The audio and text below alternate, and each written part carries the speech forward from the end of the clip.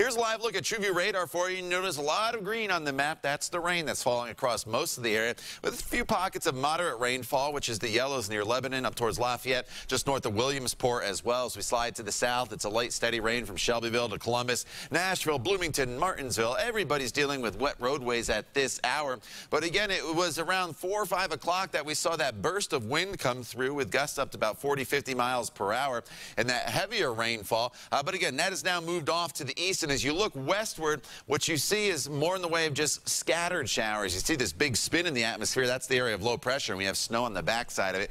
We have no snow in this forecast. And this area of low pressure is going to head towards the Chicago area, and the band of rainfall out ahead of it is what we're dealing with right now, and it's moving through very, very quickly. So again, the wettest period of the day is going to be what's happening right now.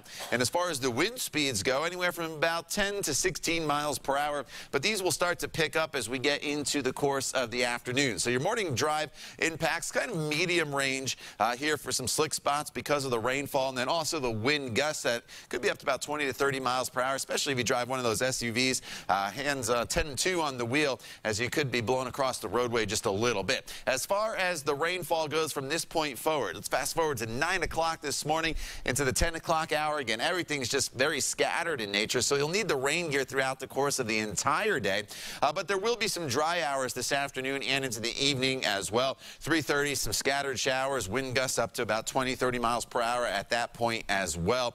And then we'll start to taper things off and quiet it down as we head into the overnight hours. Here's a live look from downtown right now to the north. And earlier this morning, we had all the rain on our camera lens. Not the case here this morning currently, as the heaviest of the rain has moved off towards the east. 56 degrees, that is the current temperature. Sunrise officially here at 7:58 this morning. 57 in Bloomington, 55 is the current temperature, improved. 59 in Muncie. Our normal high this time of year is 39 degrees, so well above normal. So this morning we deal with this light, steady rain, tapers off to scattered showers, but notice the temperature trend throughout the day. It'll be on the decrease, 49 degrees by 4 p.m. Then overnight tonight, temperatures will fall back down into the 40s under a partly cloudy sky.